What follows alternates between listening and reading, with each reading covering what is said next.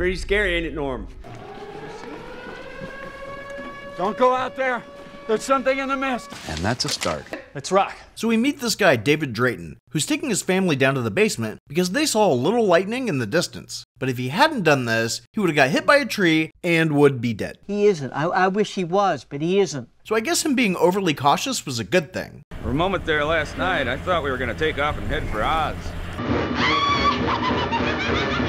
The next morning, his son Billy wants him to see what happened to his boathouse, because apparently the wind was blowing the opposite direction in the neighbor's yard, and a tree fell on that too. Two fronts meeting, something like that. David goes next door to get insurance information from Mr. Norton, but Brent sued David last year, and they have some tension between them. And I'm glad that tree fell on your boathouse, you know that? Glad. But when he gets there, it appears that the wind was properly working in Mr. Norton's yard, and the boathouse tree just went rogue. You mean like a tornado? Shut up. But another tree crushed his car, and he's hoping he can get a ride into town for supplies. So David, Brent, and Billy all head to town to go to the hardware store and to get groceries since the power's also out. Well, they stupidly go to the grocery store first so they can let more food go bad as they wait in line at the hardware store that's probably just as busy as this place. Please, get your head out of your ass. While they're in line, David talks to some ladies who also had some damage. The school's roof caved in, and this realtor's worried that her signs might have blown over. It appears we may have a problem of some magnitude here. But there are some army guys that came in, and a military cop comes in to tell them that their leave's been canceled. And they're all like, man, we had to stop for snacks in the busiest grocery store with no power instead of just going on vacation in uniform like we planned. And then some cop cars and a fire truck drive by, and Sally the cashier looks up for 2 seconds and gets bitched at for not working. Oh, that son of a bitch. What a wiener. And then an air raid siren goes off, and some guy with a bloody nose comes running in and claims that there's something in the mist. Something in the mist! And they need to stay inside. Well, some dude doesn't want to stay inside, and he runs out to his car, and he dies. As the fog fills the parking lot, Don't want to get sued. I mean, as the mist fills the parking lot, the people all start speculating what they think it is. It's a pollution cloud. Some kind of chemical explosion. Has to be. I tell you, the goddamn mills blew up. It's death. And then an earthquake hits. But David takes this opportunity to steal someone's shopping cart, but some lady's like, those are my cornflakes, asshole. Stealing food now? Also, no one covers their head while things are actively falling from the ceiling. Everyone now believes Dan, except this one woman who left her children home alone. She wants someone to walk her home, and everyone's like, fuck that. You don't have much faith in humanity, do you? None whatsoever. They even try to tell her that her kids will be by themselves for even longer if she's dead. Ain't it the truth? Ain't it the truth? But she calls all the men pussies for not wanting to go out where they just heard a man die. Someone should still help her. Well, that would be nice of them. But right now, they have no idea what's actually killing people. And walking women home is to deter other humans from hurting them. Men don't have some magical penis power that could save her if that's poisonous gas. Yeah, I ain't making excuses, I'm just saying. But her trying to emasculate them doesn't work, so she leaves by herself. Help you all. I need help. Having spoken, the doomsayer departs. Billy's in shock, so David goes to the loading dock to get a moving blanket to cover him. When he gets back there, he sees that the generator is smoking, so he turns it off. But him falling over shit in the dark lets something know he's in there, and it tries to get in the loading dock door. When he's rushing out, he bumps into the assistant manager, Ollie, and a couple of mechanics who are heading back to turn it back on. David warns him that something was trying to get in, but when they get back there, the noise has stopped, so they think he just got scared of the dark because he's some pussy artist college boy. What choice do they have? They determine that the exhaust is blocked outside, so they need to clear it, and the stock boy Norm volunteers to go, even though he was scared when the lady wanted somebody to go with her. Hey, I want to go. It was my idea. And everyone but David is okay with this, because I guess they forgot that someone has already died by going outside. Well, that was a long time ago. I'm sure he's forgotten about that. David warns him again, and one of the mechanics, Jim, threatens to beat the shit out of him. So they open the door and see that the mist is just chilling. And then they start mocking David because something doesn't immediately come in. But then they stop laughing because a tentacle grabs Norm, and Dave is the only one who tries to help him. The mechanics cower in fear while more tentacles come in, but Ollie gets an axe and almost cuts Norm's head off. There's nothing left for them to do to save Norm, but they can save themselves. They need to turn the power back on, so Ollie goes over to the generator, and David uses a mop to close the door. He then picks up the axe and hits the big tentacle even though it's retreating, but he does manage to cut off the tip. As he catches his breath, he looks at Jim like, I'm sorry, which one of us did you say was a pussy? And all of this could have been prevented if they would have just closed the door when they first saw the tentacle, which should have been a reflex, and then they might have been able to save Norm. Yeah, right. So Jim tries to blame David for not being descriptive enough of the noise he heard, so David beats the shit out of him. Ain't going very well, is it? But now they have a better idea of what's out there. They debate on whether to and how to tell the others what they saw. I'm not sure I believe it. I was here. The other mechanic, Myron, is like, we shut the dock door, we're safe. But Ollie's like, the front of the store is glass, jackass. Oh shit.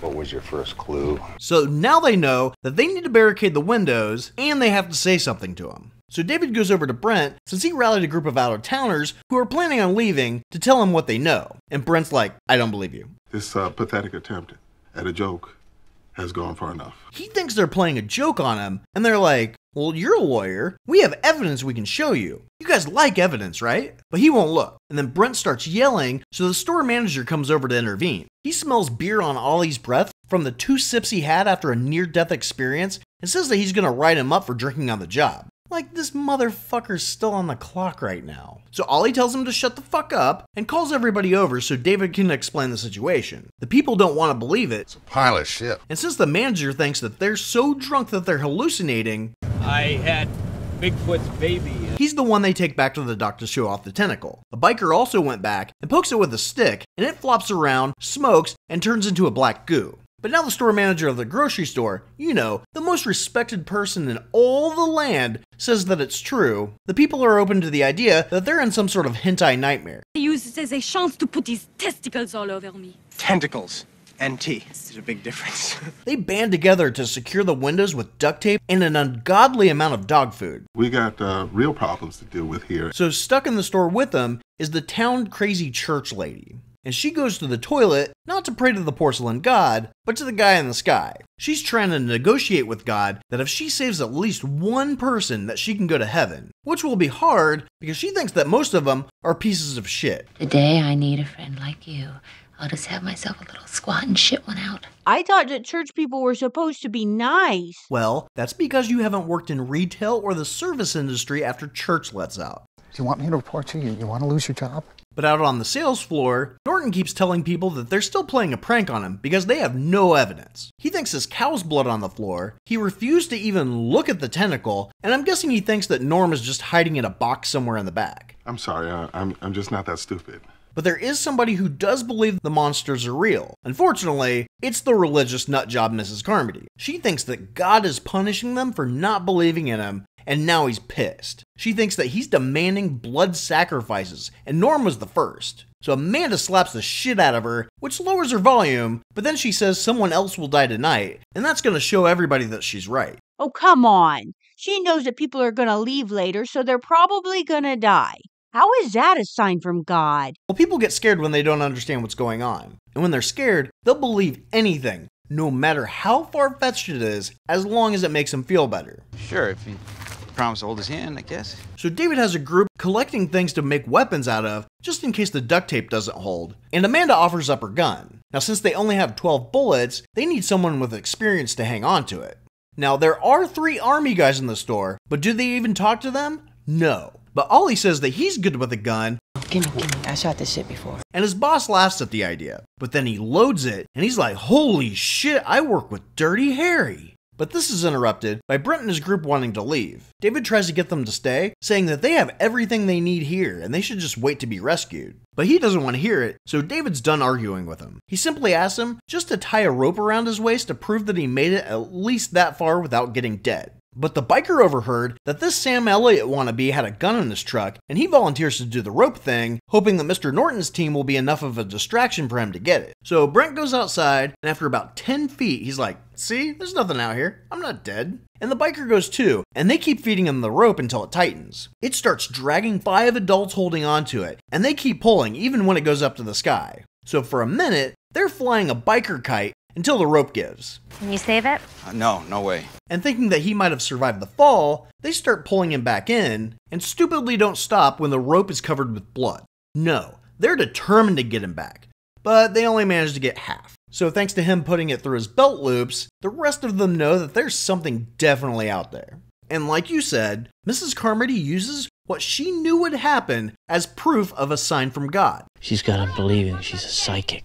We can't do these things without reaching out into the infinite. There's a woman, she's wearing a polka dot dress. And later that night, people are looking outside, even though they still can't see anything, and use flashlights and lanterns to help them not see. But the lights are attracting these huge bugs that start kamikazing themselves into the glass. And all these people don't realize that they're just going after the lights. So they turn on more lights. And this attracts more bugs, which in turn attracts naked birds to eat the bugs, and they start to crack the glass. And after they remember how bugs work, God, I think they're attracted to the light. And David yells to shut off the lights, the mechanics turn on even bigger and brighter lights, which of course attracts enough to finally break one of the windows. So some of the bugs get in, and one of them lands on Mrs. Carmody. She prays, and it fucks off. But Sally isn't so lucky. One stings her, and her head swells up to the size of a pumpkin, and she dies. And one of the naked birds got in, and Ollie has to chase it around the store, but there are a bunch of stupid people in the way, so it takes him forever to get it. And on the other side of the store, David's been soaking mops in lighter fluid to make torches.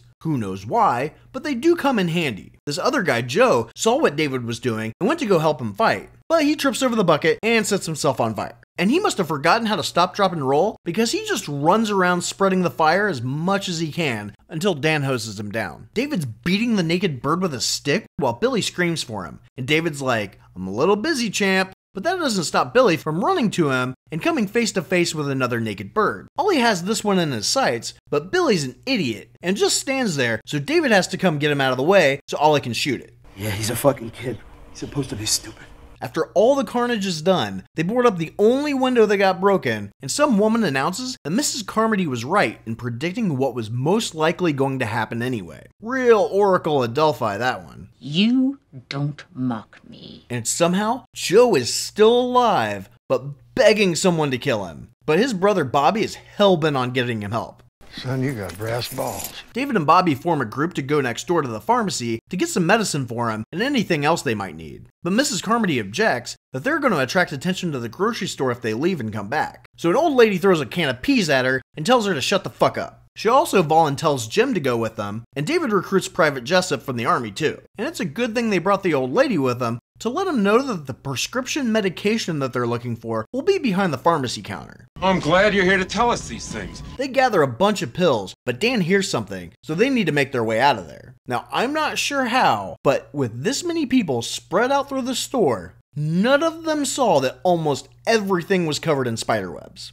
If I had a black light, the place would look like a Jackson Pollock painting. Like, there are people hanging from the ceiling and tied to the walls. And they even see the MP from earlier that's still alive and starts saying it's all our fault over and over. And then spiders start coming out of his skin and he dies. Then all of these big ass spiders start showing up shooting acid webs. But they were also just touching webs on the military cop, so maybe these spiders have like a Karen AI program too? Activating instant kill. But one of them gets Bobby's leg and burns his pants off. And while they're trying to drag him out, this rando they brought with them gets a web to the face, and a spider and all the babies that came out of the MP eat him alive, and he eventually dies. Then another spider pops up in front of them, but the old lady makes an improv blowtorch and takes care of him. Then they get blocked at the exit by a gigantic spider, and when Ollie goes to shoot, he stupidly forgot to reload, so Dan has to spear it while they all protect Bobby.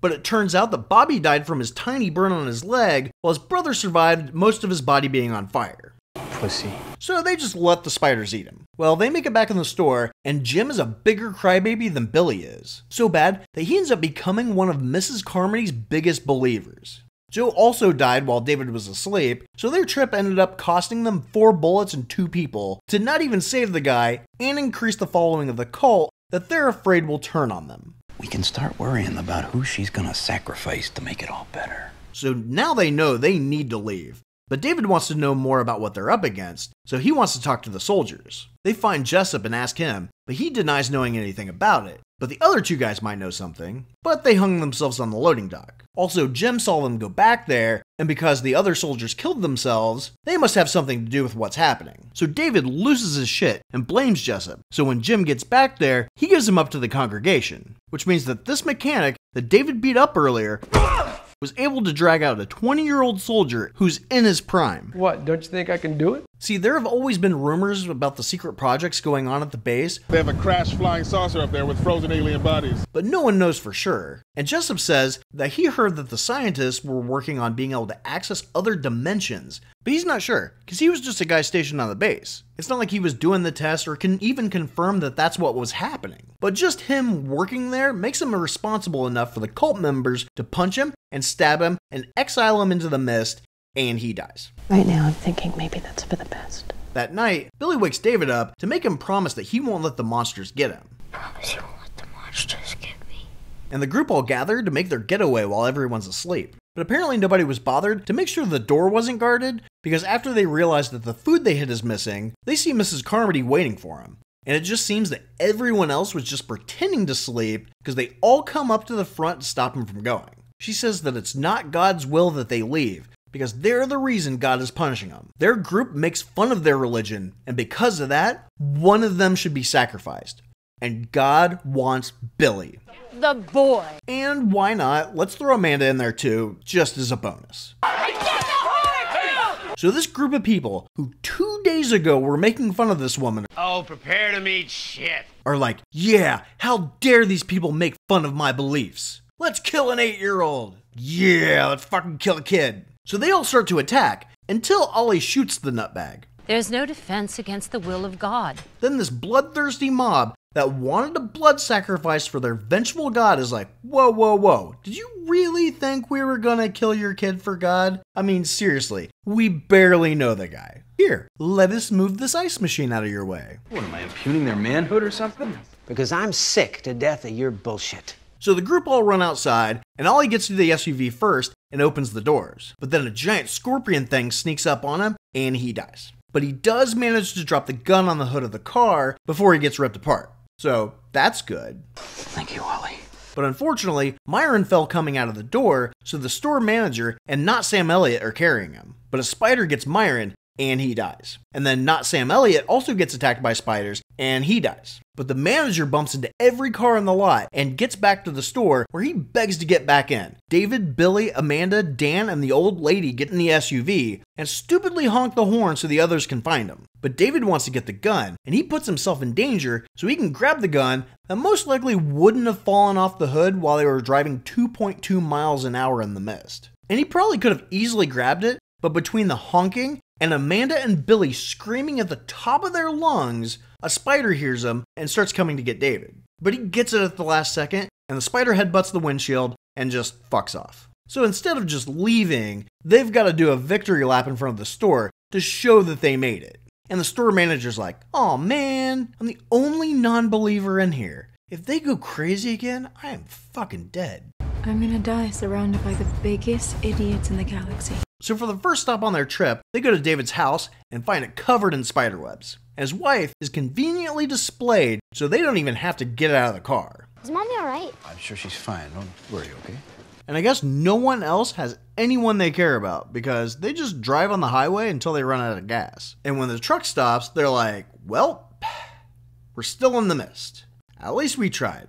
And they're like, so, what do you guys think? Group suicide? And everybody's like, sure, why not? But they only have 4 bullets. There's 5 of us. So that's not enough bullets. Yeah, it's math. So Billy wakes up just in time for his dad to shoot him in the face, and then he kills the others, but still needs to do himself. I'll figure something out. That's it? That's the plan? So he gets out of the car, and he's either expecting to be patted down, or maybe getting some tentacle butt love, but nothing's coming. Any boogeyman? But then, he does hear something coming. But it turns out to be the army, who even have survivors from his town, including the lady who specifically asked him to walk her home, but he refused. Got my own boy to worry about. Not anymore. They're rolling down the street, just killing anything weird they see, and the mist is clearing, so if he would have just waited like 2 more minutes, they could have all been saved. Well, that sucks, but Mrs. Carmody was right.